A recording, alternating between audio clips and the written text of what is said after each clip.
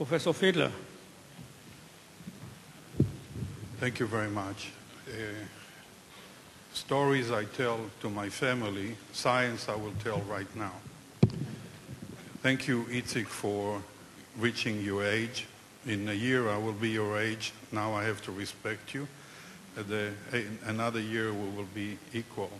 I have met him probably 50 years ago when he was the president of the Humane Society in Jerusalem, and I was a beginning veterinarian who hated his job. I went back to the United States and went specialized in surgical oncology and didn't cure anyone. I complained and complained and complained, and the dean of the vet school told me he's sick of me. They sent me to medical school, and I took a degree in human pathology. To my knowledge, I'm the only one in the world who is licensed to work on live animal and dead people. Itzik, the only photograph I found, this is the second Otto Hertz lecture in Tel Aviv, which I still thank you for allowing me to do that. Melanoma in the ear is very common in Texas because white people don't belong in the sun. If we belonged in the sun, we will have melanin, but we don't. Patient didn't die from this, he died from metastasis, and I dedicated my whole life to understand the process of cancer metastasis, because unless a cancer is benign and surgeon can cure them, let me say to you, I say it always, formalin is the best drug for cancer. You put something in formalin, it's dead. Unfortunately, metastases occur before diagnosis. That patient died from metastases to the brain. Now, to get to the point of my lecture, I want to tell you that there is distinct proof to expand the Paget hypothesis that tumor cells that produce metastases manipulate and use the host. They're absolute parasites that know how to use host mechanism, and there's no better example as brain tumors and brain metastases. My late mother died of brain metastases from lung cancer, and I was told that there is nothing can be done with her because everybody knows. Whenever medicine says everybody knows, it means they know nothing. Everybody knows that the blood-brain barrier prevents drugs from reaching a tumor. The blood-brain barrier is an interesting structure that does not exist in cancer, because I have looked now at hundreds of tumors, surgical specimen, and there wasn't a single one that did not express VPF. Haldevorak discovered VPF, and then Ferrara called it VEGF. Now we call it VEGF, but the function of that molecule is to cause permeability. We diagnose metastases, we diagnose glioblastoma because of cerebral edema. If you have edema, it means that the vessels are leaky. If they're leaky, why can't a drug get to a tumor? Since it's not the blood-brain barrier, I had to prove it. What we do is we inject sodium fluorescein intravenously to mice. And here is a cross-section of the normal brain, and you can see that the fluorescein is contained within all the capillaries in the brain. This is a low magnification and higher. This is an artificial metastasis of just about 100 micrometer. The blood-brain barrier is intact, but once the metastasis grows to 2 millimeter in size, please look, the fluorescein is completely all over. It's leaky, and yet only a few micrometer away. It is within blood vessels. In the tumor, the blood-brain barrier does not exist. It is leaky. So the question is, this is an MRI of patient with lung cancer brain metastases, and my colleague told me, the radiologist, that you diagnose metastases because contrast media leaks around the tumor. Again, they use the word leak. If it leaks, it means that the vessels are leaky. The vessels are leaky, there's no blood barrier. I have dedicated the last few years to understand how astrocytes regulate resistance to therapy. Why is that? First, astrocytes in the brain are stromal cells that are quite interesting. They have one end foot that touches a capillary here. Indeed, that's, again, tight junction capillaries with pericytes. The astrocyte touch them in one end foot, create gap junction channel that leads to neurons. And oxygen migrate from blood vessels to neuron via this gap channel. Glucose, galactose, etc., they transfer it to neurons. They participate in neuron signal transmission, they maintain homeostasis, they take garbage from the neuron, bring it back to the bloodstream. In this fabulous review, it says that astrocytes protect neurons, but it doesn't tell you why and how. It caught my eye, it was very interesting. Here is a cross-section of the brain, capillary. We stained the astrocytes with blue, and again, they touch from the capillaries to neurons. This is a normal brain. When astrocytes are stressed, and the stress can be anything, it's amazing. 3 minutes of hypoxia, production of VEGF, IL-8, IL-6, any inflammatory change, the astrocytes go berserk. And they produce a protein called GFAP, for which we have an antibody. And therefore, we can stain them. And I began to observe that in metastasis, this is lung cancer, brain metastasis, clinical specimen, astrocytes surround the tumor and infiltrate the tumor. And in fact, on a higher magnification, you can see those astrocytes, or the spiders, touching neurons and touching tumor cells. I went to our neuropathologist, Ken Aldape, and I said, what is that? He says, everybody knows it, but it wasn't published. Now, every neuropathologist knows it, but it is so common that they didn't bother to tell us about it. It's another interesting phenomenon. And I asked the question, what is the role of these astrocytes in brain tumor and brain metastases? There has got to be a reason that they do that. When I decided to work on metastases, the chairman of my department in an Ivy League school told me, you're wasting your time. Metastasis is an anarchy. It's a random process. And I said, there's no such thing as randomness in biology. Everything has to be a reason, because that's what the smart man Kohelet told me when I read the Bible. And he was the smartest man alive, by the way. What do they do? And what we did is we harvested astrocytes from mice and from humans and co-cultured them with tumor cells. T for tumor cells, astrocytes are the A. And to my great surprise, when we then challenged the tumor cells with any chemotherapeutic drug that you know about, the tumor cells showed increased resistance to the cytotoxic drugs. Now, we use therapeutic doses of cytotoxic drug. If I use 10 times the Taxol, everything will die, including the plastic. But you cannot give more than a therapeutic dose in tissue culture or to an animal if you want to do in vivo experiments. The protection was specific to astrocytes. We couldn't do it with any other cell that we use, not fibroblasts, not epithelial cells. We did with some with the endothelial cell, which I'll come to, and it depended on gap junction channels. Because when we did it in a Boyden chamber, the astrocyte did not protect. If you separate them by a chamber, there's no protection. They have got to touch their target cells. We cultured astrocytes with tumor cells, and this is a xenograph experiment. Human tumor cells with mouse astrocytes, harvested the RNA, hybridized it, because we wanted to know which genes are expressed, the tumor or the microenvironment, the astrocytes. And we found that no matter what tumor cells we cultured astrocytes with, here I'm showing only two, breast cancer and lung cancer, but we did melanoma, colon cancer, ovarian cancer, prostate cancer, and so on, there were 200 genes, common genes, that were highly expressed. By highly, I'm talking 5 to 10-fold.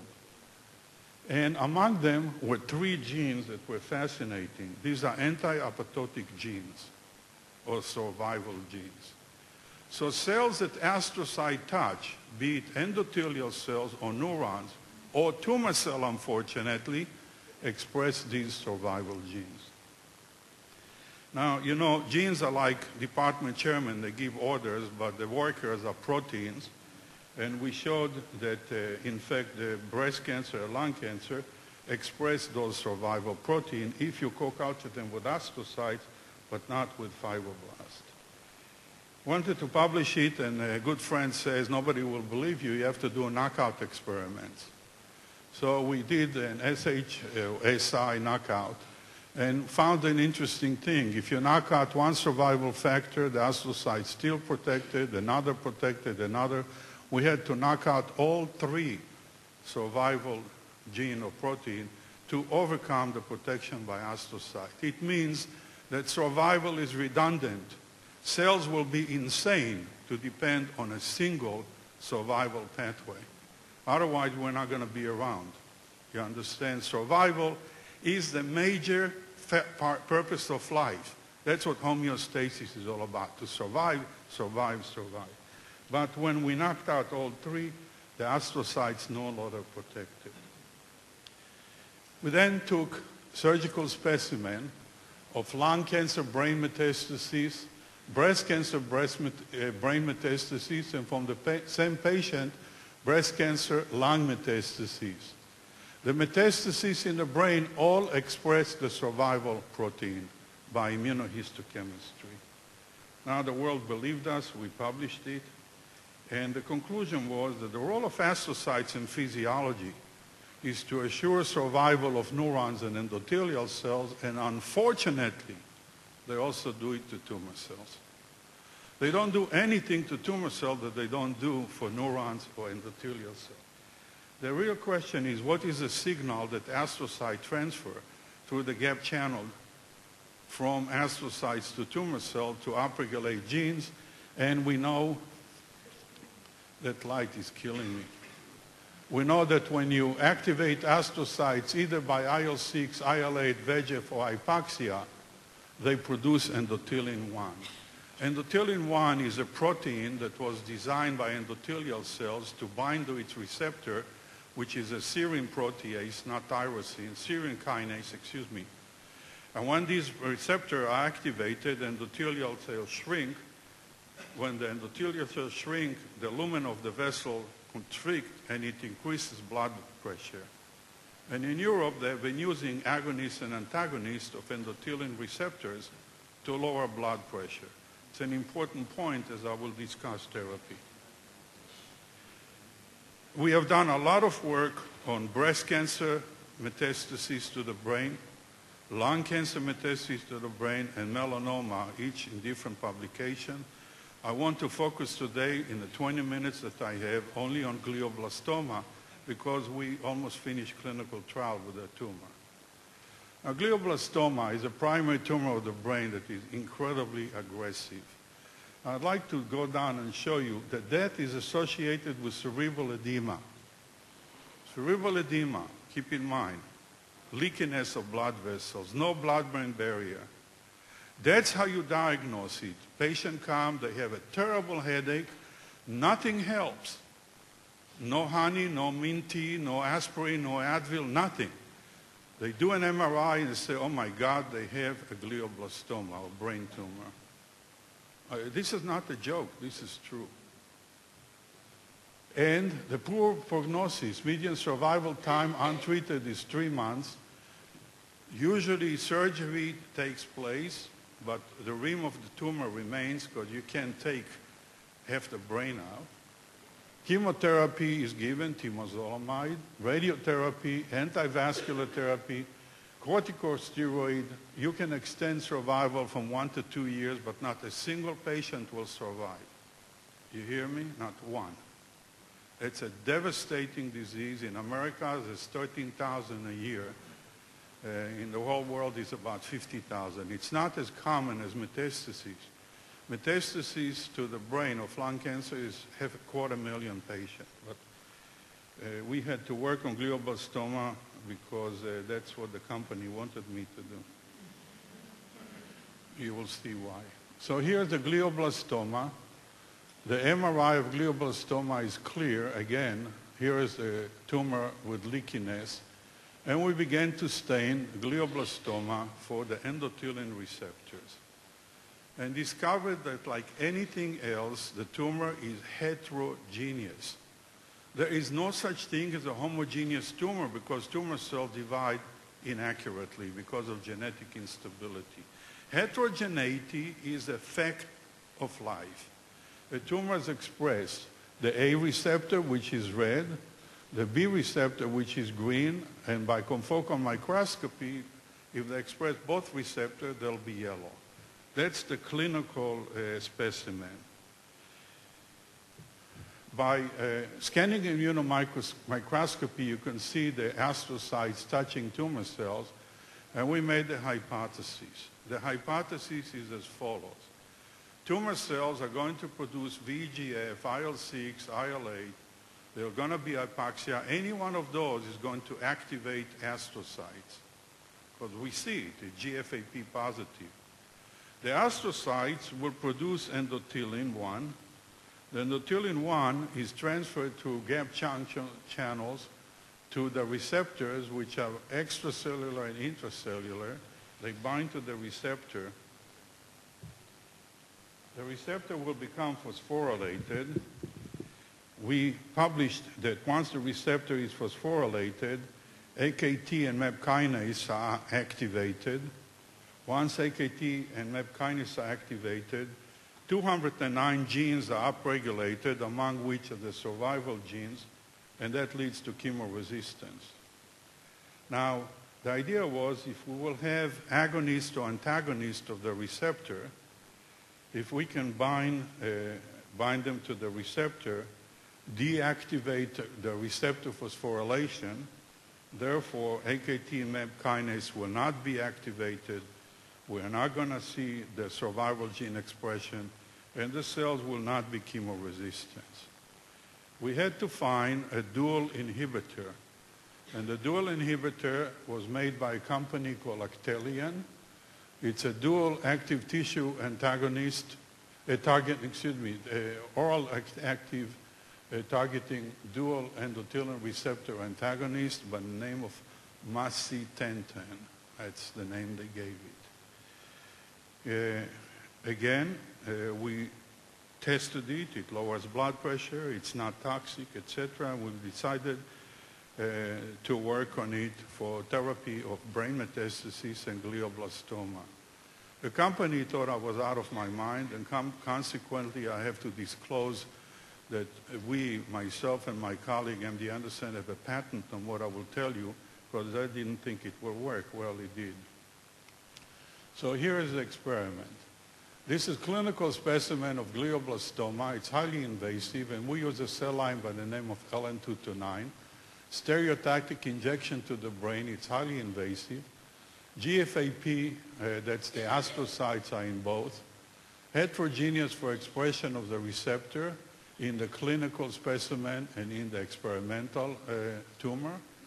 And very interesting, when we stain endothelial cells, CD31 in red, and the endothelin receptor A or B, we stain in green, the yellow will mean that the endothelial cells are positive, and indeed, both in the clinical specimen and in our experimental, not only tumor cell express endothelin receptor, but also endothelial cells. Well, originally, endothelial cells, it's not a big surprise, but for therapy, it will be the big surprise. First experiment we do is we do protection assay in vitro. We culture tumor cells just with Taxol or macitentan and do a PI index here for apoptosis. We find no change.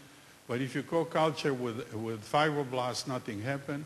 With astrocytes, they protect against apoptosis, and if you add macitentan, and temozolomide, which is the drug of choice for glioblastoma, you reverse the protection as shown here. We did a huge number of in vitro studies, but again, curing tumor in tissue culture, all you need is distilled water. Just add that to the dish and tumors will die. The important is the in vivo. So we began to use luciferase-labeled cells. We inject 200,000 cells into the brain by stereotactic injection. Wait 2 weeks later, when the tumor is established, we ear tag the mice. Every mouse you will see out of the 60 or 70 or 80 has an ear tag, so we can't confuse them. And we wait on day 24 until the tumor is well established, and only then we randomize. So every animal that will be randomized is tumor positive and has an ear tag.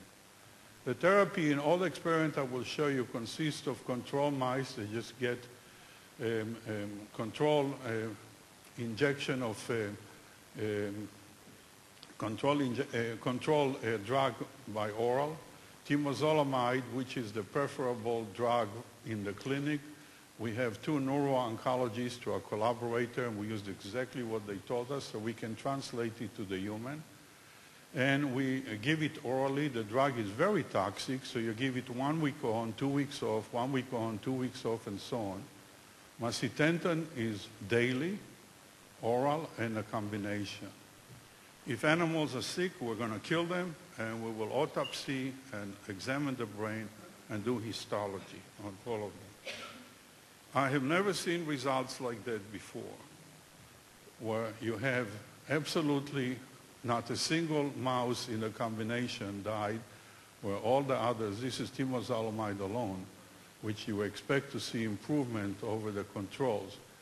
All of them are alive, and I told my colleague that this, I don't know why he didn't put a real 0.0000001. I mean, this is enough. And that's why randomization was important and ear tag was important, so we'll know who is who. But more important is here the imaging. So on day 24, when we start the treatment, all animals have a brain tumor. Those who are familiar with the EVIS imaging, red is a high intensity and blue is a very low intensity. And in fact, on the end of the experiment, all the animals here are dead, and they have more than 60,000 units. Here 60,000, 50,000 in temozolomide, and in the combination group, it's less than 100. They have no tumor whatsoever. I was worried that maybe luciferase changes the nature of the tumor, and that's why it works so well. The second experiment was done with animals that were with non-luciferase label, and we got the same results, just the same as you can see here. But these were done 7 times for publication, 7 times. In this particular experiment, I asked a very interesting question, an important one. Okay, all the animals here survived. Are they cured, or will the disease recur? Stop the treatment, what will happen? Will the disease return? And if it does, is it resistant to the therapy, or can you use the same therapy again? The company would like macitentan to be given in a patient for the rest of their life. It's a very expensive drug. You take it daily, you make a lot of money. The question is it necessary or not? So we did this experiment here, as I'm outlining. And here there are 10 animals on day 21. All have a tumor. That's the start of treatment. Temozolomide alone, the chemotherapy. Macitentan alone, this is the antagonist. And the combination. Every animal in that experiment has a tumor. On day 97, when we stop the treatment, you can see the day of death here. You can read it as well as I can. All the control mice are dead, temozolomide dead, macitentan dead. Not a single mouse here has a tumor. We stop the treatment.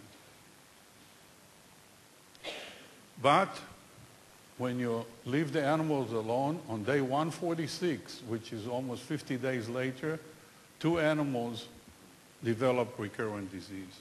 So we start the same treatment again, macitentan, temozolomide. In these animals, it took another 40, 50 days and the tumor disappeared completely. And in this animal, it didn't respond to therapy. So we have 2 out of 18 recurrent disease. 1 responded and 1 didn't, and I have no idea what to do with this kind of data. Another animal developed a tumor on day 195. 100 days later, no treatment for 100 days. Place the animal again on treatment, and it has a stable disease. On day 302, I said, that's enough, kill the animal, we need to publish. And this tumor turns out to be temozolomide resistant. Okay? But still, it's called stable disease. The animals are not dead, they're eating. You can see there's no skinny animal that's fine, doing fine. But there is disease that didn't regress. So that's 3 out of 18. The fascinating thing is the immunohistochemistry. So the receptor, again, green and yellow, receptor phosphorylated will be yellow. Control, the receptor is phosphorylated A, and B is phosphorylated. Temozolomide, the receptor is phosphorylated. Macitentan, which is the antagonist, the receptors are not phosphorylated. You're missing a good lecture, goodbye. And temozolomide, macitentan, they're not phosphorylated, but remember, these animals are dead and these are alive. So that doesn't explain the results. MEP kinase and AKT, yes, yes, yes, yes, no, no, no, no. But these animals are going to die and these will survive. We cannot explain it on the phosphorylation of MEP kinase and phosphorylation of AKT. So we go further. We're looking at the survival protein. They are expressed in the control and temozolomide. They are not expressed in macitentan, not expressed in macitentan temozolomide. But these are going to die and these survive. The answer ended up being when we looked at apoptosis, exactly as thought about. These are anti-apoptotic genes. If you look at tunnel stain, there's very little here, some with temozolomide as we expect, nothing here, a huge number of apoptotic cells here, and I asked my colleague to give me a higher magnification, which you see here. So this is the control. We're looking at CD31 endothelial cells in red and tunnel in green. And what's fascinating, when you look at the great success, the cells that are dead happen to be endothelial cells. They're white. Now, let me say again, neurons, endothelial cells, and tumor cells, we have eliminated the survival factor, and we're using an anti-cycling drug called temozolomide. Neurons don't divide, so we don't have a problem. Endothelial cells in a normal brain divide every 7 to 8 months, so we really don't have a problem. But in glioblastoma, 2 to 3% divide daily. And since we removed the survival factors, they are going to succumb to the temozolomide, and that's what happened. And it takes us 60 days to kill all of them. No oxygen, no life. And my friend Judah Folkman, God bless his soul, is smiling in heaven because he was correct. Anti-vascular therapy works. It's not angiogenesis, it's anti-vascular. Do I have a minute or two? Let's sit down. If I don't... Now, in Hebrew we say, Al hithalel choger kemefateach. I have cured a lot of mice in my life. The question is, what about people? And I will change it to say, Al hithalel choker kemenateach. We are almost finished with clinical trial. I have 2 more slides. Almost finished with clinical trial that is done by Dr. Charles Conrad, who is a neuro-oncologist. Clinical trial is patient who have a recurrent glioblastoma that does not respond to anything. We are allowed to do experimental therapy. And you start with very low doses of macitentan to make sure it's not toxic, and you reach the calculated dose, which right now is 200 milligrams. At the 200 milligrams now, we have 12 patients, and 4 out of the 10 have complete response.